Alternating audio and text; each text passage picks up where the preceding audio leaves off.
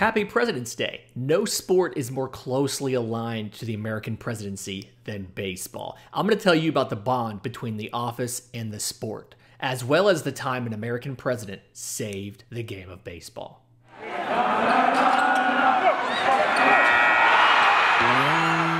You are Locked On MLB Prospects, part of the Locked On Podcast Network, your team every day.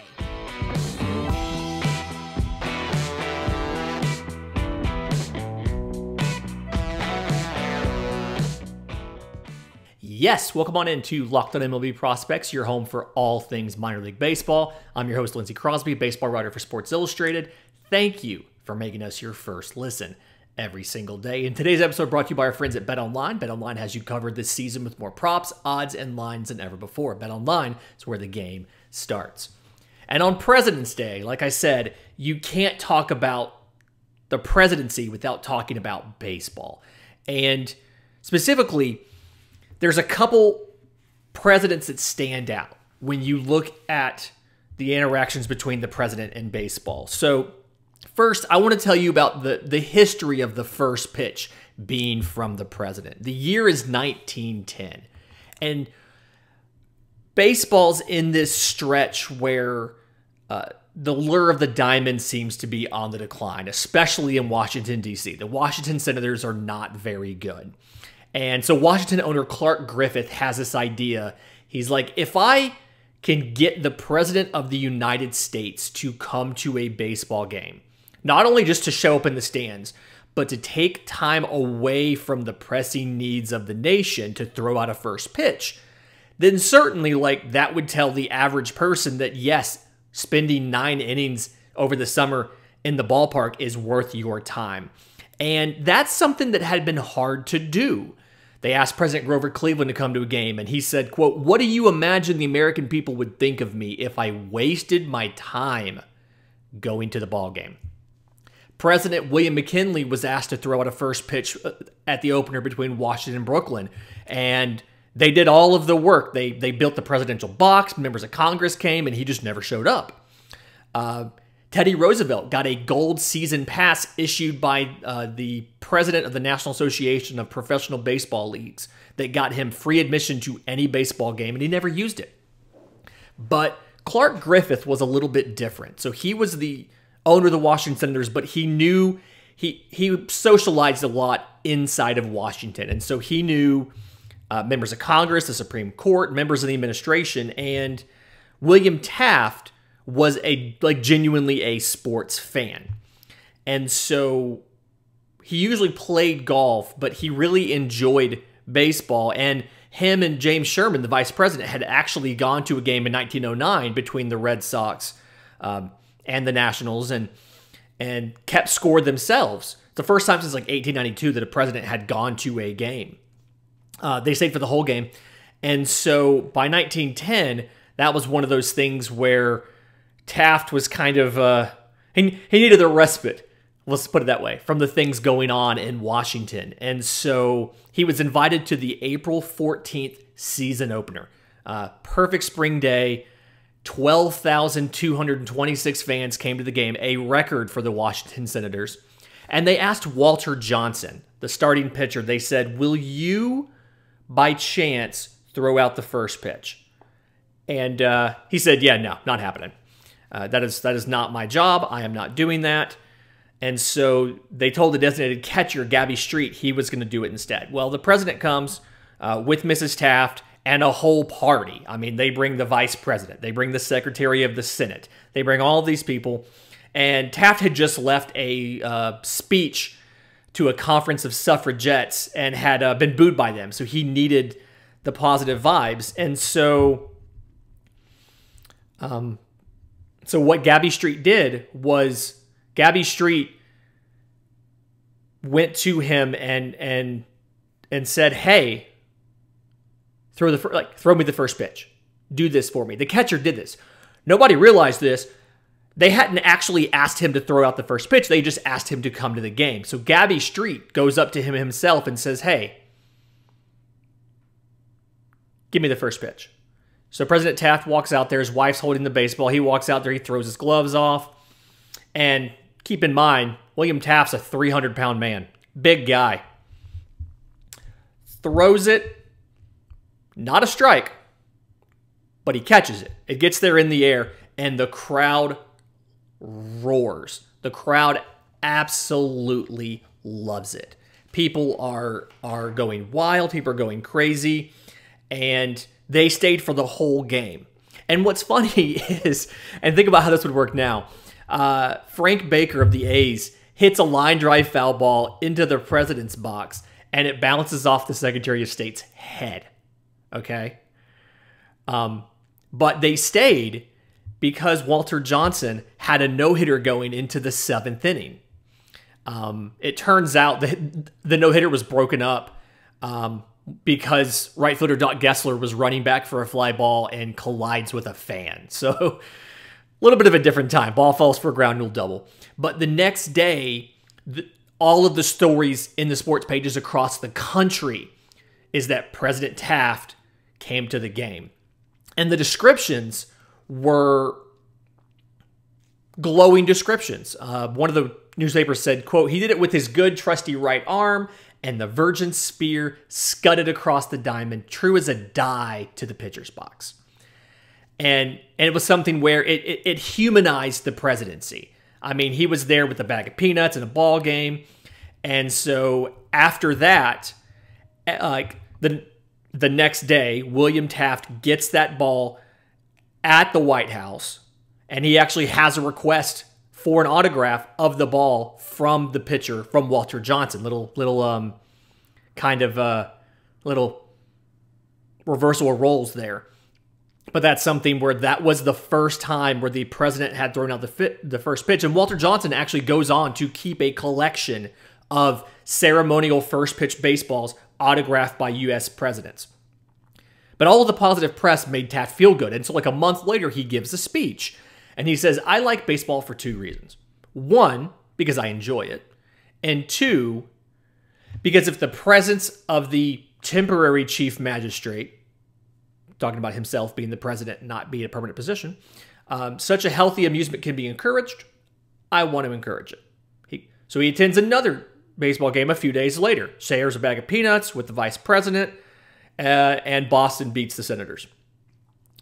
Did it again in 1911, threw out the first pitch there, was going to do it in 1912, but the Titanic disaster had happened a few days before, and they thought it would look kind of awkward for him to go ahead and throw out another first pitch.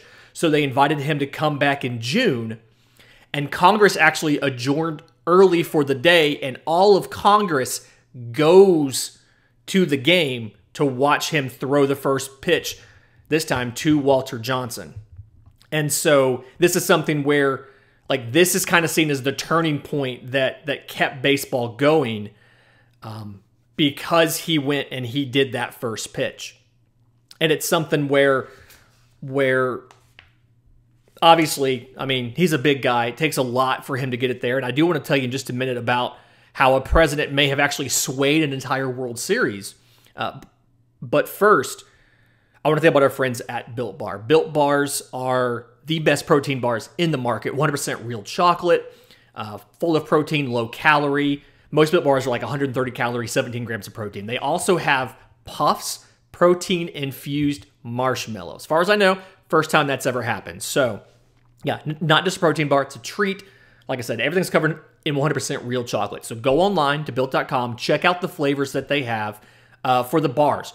Mint brownie, peanut butter brownie, coconut almond, white chocolate cookies and cream's a good one. Like a lot of flavors, and they have some recurring ones that pop up every now and then for a short limited time and go away, like Rocky Road. And then the Puffs, churro, coconut marshmallow, banana cream pie, things like that. So go to Built.com, check out the list of everything that's there. While you're there, use promo code LOCKED15 for 15% off your order. That's promo code LOCKED15 at Built.com. And today's episode also brought to you by our friends at Rock Auto. And the thing about Rock Auto is there's so many types and varieties of cars out there. And with these cars, there's so many additional parts. And it's almost impossible for your local auto parts store to keep everything in stock. You know, they're going to ask you whether your car is an LX or an EX or a sport or not a sport. And then they're going to tell you, we don't have the part, we have to ship it from a warehouse. Well, instead of doing that, go see our friends at Rock Auto. So rockauto.com, it's a family-owned business. It's been serving DIYers for over 20 years, but their prices are reliably low. Sometimes it's 30 or 50 or even 100% cheaper than buying it from a chain store or a car dealership. They have everything you could need. I mean, from like brake parts, tail lamps, motor oil, all the way to even, the carpets for your car. So go to rockauto.com right now, see all the parts available for your car or truck, write Locked On in the How Did You Hear About Us box so they know that we sent you. Amazing selection, reliable low prices, and all the parts your car will ever need at rockauto.com. I want to tell you about how the president may have swayed the 1924 World Series. So we're talking now about President Calvin Coolidge. So he's a guy, really interestingly, did not ever really have a lot of political opposition. So he started off in Massachusetts state politics and eventually became governor of Massachusetts. And in 1919, his response to the Boston police strike was seen as a real decisive action that he took to take care of the strike. And so the next year, he is Warren G. Harding's vice president. So he gets elected in 1920. Warren Harding dies in 1923, dies in office. And so Calvin Coolidge becomes the president. In 1924, he runs for election, wins election, and is now the president. But he's always been known as a guy who said very little, kind of had a dry sense of humor. And so the nickname he got was Silent Cal. He's been called Silent Cal for that. And so it's something where his public perception isn't necessarily great. And to go along with this, you'll remember from the previous thing, the Washington Senators is a local team. Well, the Washington Senators have been bad. They have been bad for a long time. And so something that they're trying to work on, they want to work on getting better, and they're trying to compete. He wants to work on his public image, and he remembers how people responded to William Taft going to baseball games. You know, the positive newspaper stories, the positive press, and things like that. What helps this whole thing is his wife, Grace. Grace is a huge sports fan. Loves the Washington Senators. At one point, Bucky Harris, the manager of the Washington Senators, says she is, quote, the most rabid baseball fan I have ever known to occupy the White House. And so Grace wants to drag Calvin to the ballpark. And the thing about Calvin is he's known as Silent Cal, but he's also known for his luck. It's called Coolidge luck. He's known for being a guy who it seems to always work out for him, whether politics or otherwise. Very, very lucky. And so they successfully convince him in 1924 to come opening day, April 15th, and throw out the first pitch. Well, he does. It's a strike, in case you were curious. And Walter Johnson, pitcher for the Senators, you remember him from the last segment, Walter Johnson goes on to throw a shutout. And the Washington Senators have always been bad, but this season, they are not. Calvin Coolidge continues to come to games, dragged there by his wife, Grace.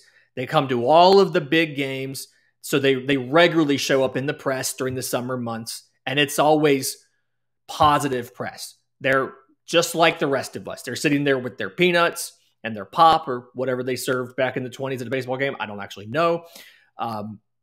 They're seen as human. They're seen as relatable and all of that. And so they continue to attend.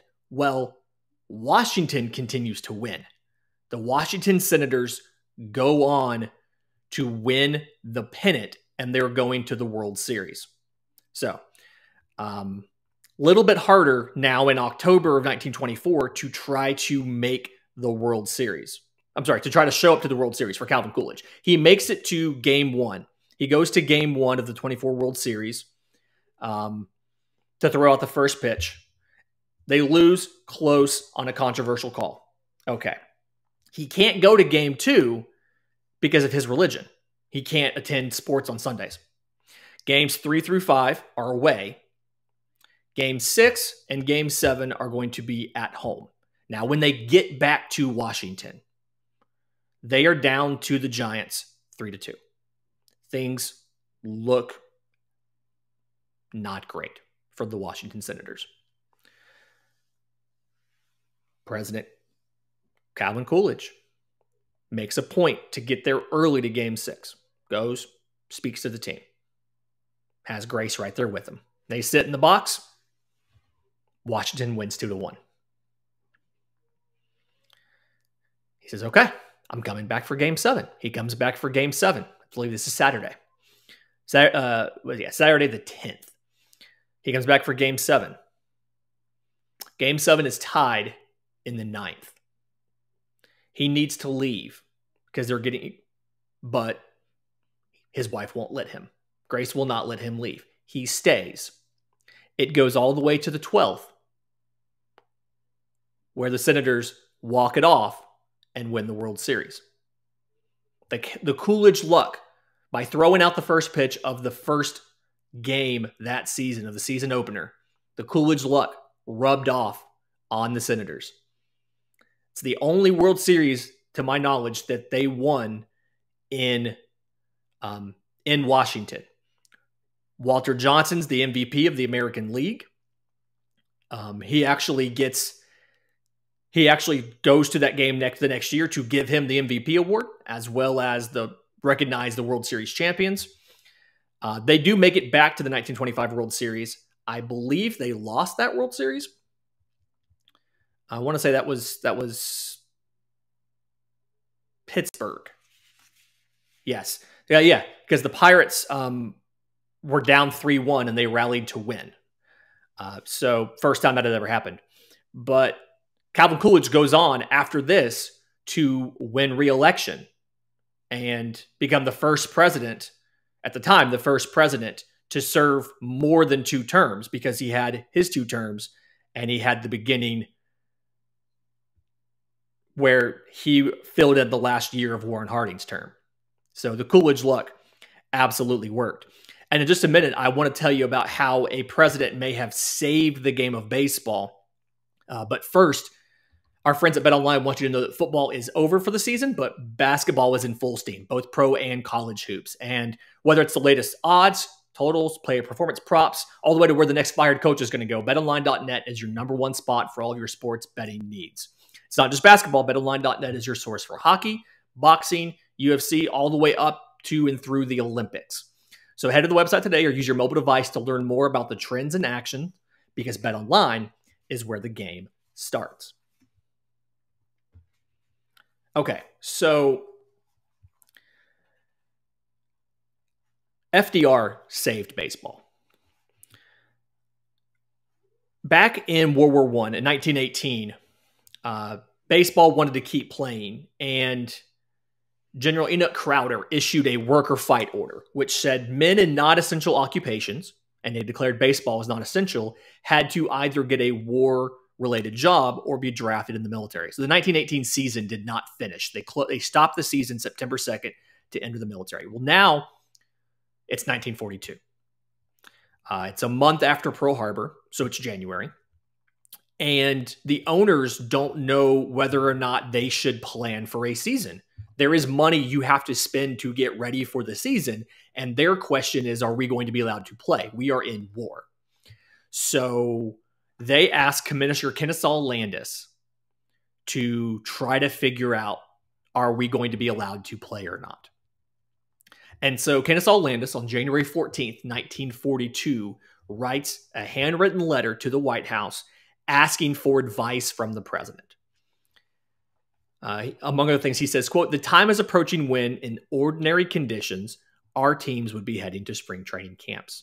However, in as much as these are not ordinary times, I venture to ask what you have in mind as to whether professional baseball should continue to operate." And President Roosevelt actually responds the very next day, which is surprising because President Roosevelt and Kennesaw Landis were separate political parties, and the distaste between the two men was publicly known. Like it was known that Landis did not like Roosevelt, and Roosevelt did not care for Landis too much. But Roosevelt writes the very next day, and they've later named this the green light letter. But he says, among other things, I honestly feel that it would be best for the country to keep baseball going.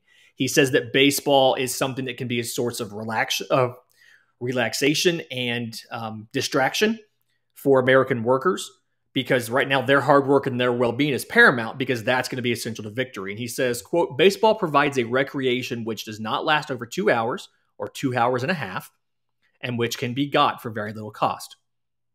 And incidentally, I hope that night games can be extended because it gives an opportunity to the day shift to see a game occasionally. Well, one, baseball takes a lot longer now and costs a lot more, but the point is baseball provides a recreation which helps people relax, get their mind off a hard day at work. Roosevelt continues and says that the value of baseball was its ability to benefit so many while requiring so few resources. And so they said, well, if 300 teams between major and minor league teams use a total of 5,000 players, these players are a recreational asset to 20 million of their fellow citizens. Quote, and that, in my judgment, is totally worthwhile. He made it clear that, while he wished for baseball to continue, he would not exempt players from military service if they were eligible.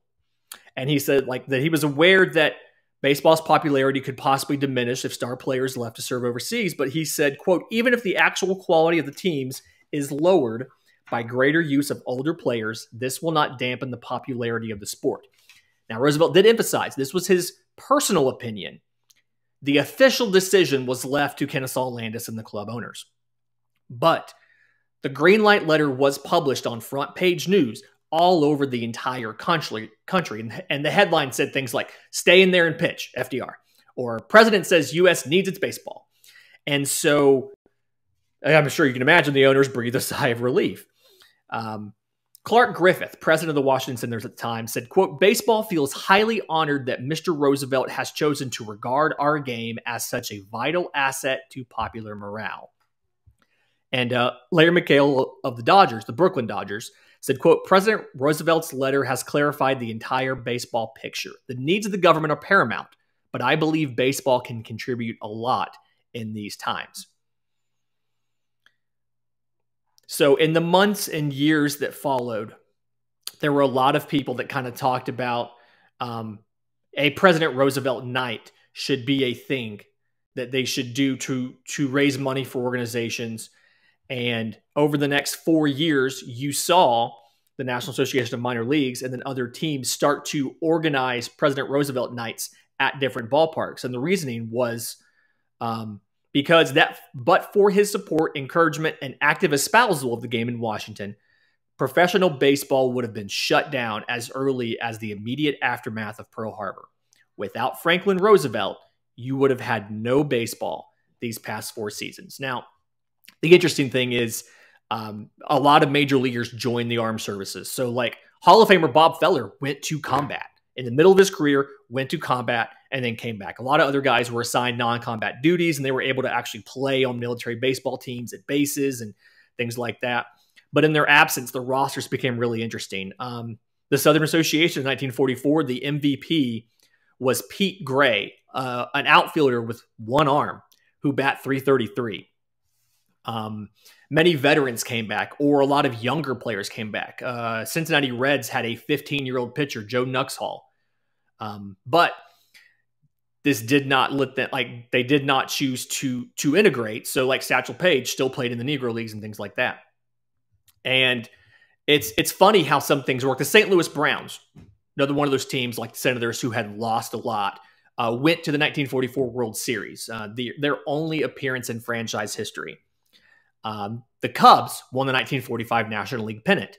And that's where you got the whole curse of the Billy Goat thing, where it took them so long to get back. Game 4 of the 1945 World Series was where the whole curse of the Billy Goat thing started.